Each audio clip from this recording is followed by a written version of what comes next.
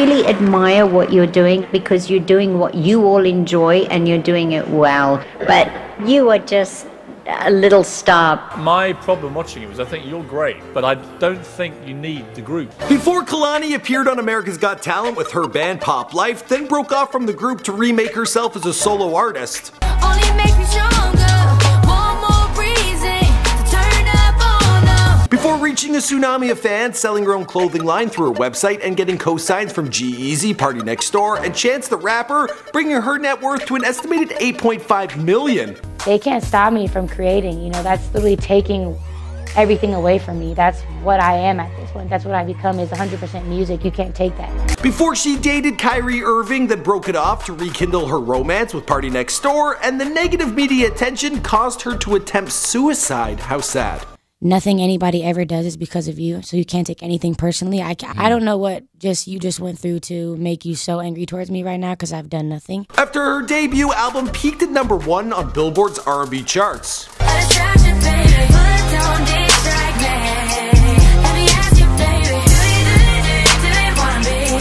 Kehlani grew up in Oakland, the child of a drug-addicted mother who was constantly in and out of jail, and a father who passed away when she was still a toddler. Her dreams of becoming a professional dancer were cut short by an injury, and her singing career seemed to be over shortly after it began when she had a falling out with the teen pop group PopLyfe. Alone and desperate, she had to steal just to feed herself. Then a guardian angel swooped in to save her, and that angel was Nick Cannon, the host of America's Got Talent, for real. She's back in East Oakland homeless. And I was like, what? It was like, yeah, they kicked her out of the group. I was like, she rolled for them. Like, you know, she was, and I was like, man, we gotta go get her. What a nice guy. I guess we'll forgive him for the turban. What's going on, guys? My name is Michael McCrudden, documenting the life and career of Kehlani prior to fame, here for you on Before They're Famous. In the past, we've covered other artists like ZENDAYA and KARRUECHE TRAN. Perhaps you want to check those out, but as always, let me know who's next in the comments down below.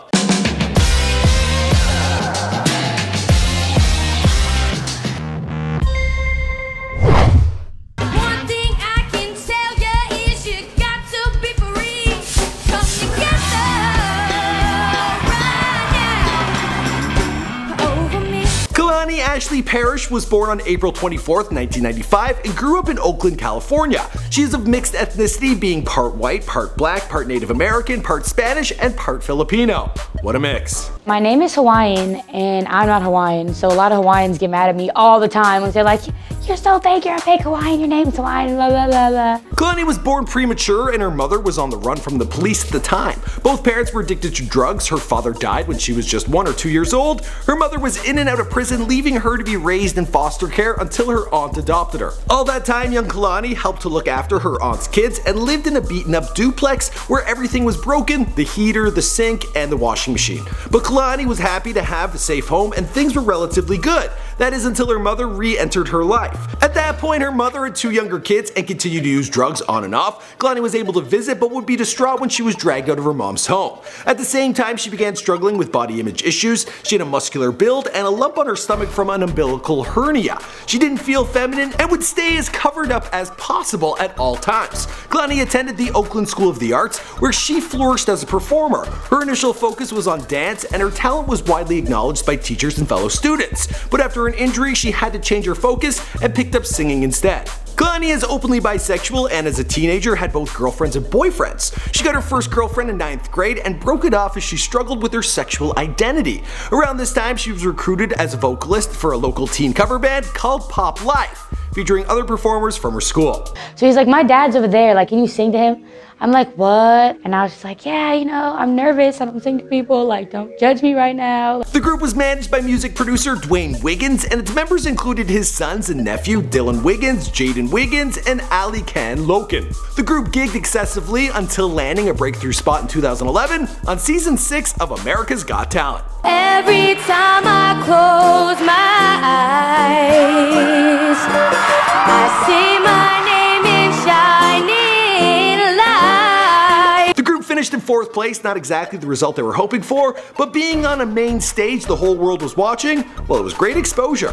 From there, they started touring with ZENDAYA on her Swag It Out tour, but Kehlani left the group shortly after the show over management and contract disputes. At the same time, she watched herself on TV and felt old body image issues resurface. She was chubbier then, and apparently everyone told her she looked a lot like a dyke.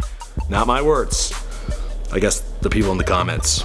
It's TV, I don't know where. Oh, online. She lost her virginity at the age of 17 when she started drinking and partying. She started getting tattoos, and in her senior year left Oakland to move to LA. At this time, she was still a minor, and after enrolling in Hollywood High, was pulled from the building in handcuffs and placed in a group home. She then returned to Oakland penniless and started thieving just to get by. She stole iPhones from people's hands, shoplifted, and robbed houses and parked cars. She was literally hungry and heading down a dark path. Then Nick Cannon, the host of America's Got Talent, called her up out of the blue and invited her to come to LA and join a rap group he was forming. It seemed like a golden opportunity, but Kehlani soon found out that she would be expected to spit lyrics she didn't write. She didn't love the idea and returned to the Bay Area defeated. But just a few months later, Nick Cannon called Kehlani again, this time to help start up her solo singing career. How sweet. And so that man saved my life, you know, undoubtedly. Like, I owe everything to him at some point. He moved her into an apartment in the Valley and flew her out to New York for studio sessions with Jahan Sweet. Jahan is a classically trained pianist and producer from Florida. He soon became a key collaborator for Kehlani, so much so that she calls him her musical soulmate.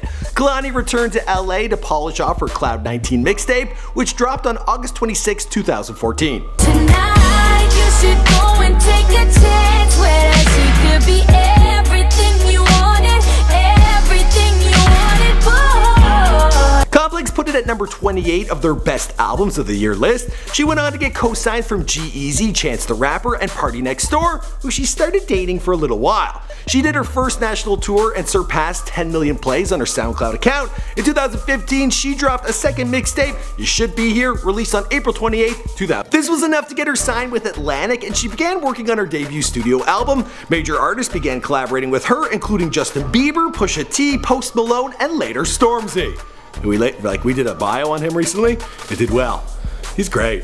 In January of 2016, it was confirmed that she was in a relationship with NBA star Kyrie Irving, but the two broke up not long after the relationship became public. In March, Party Next Door posted a picture of her hand on Instagram, implying that he had gotten back together with her. There was a huge backlash on Twitter, and fans were furious that she was cheating on Kyrie.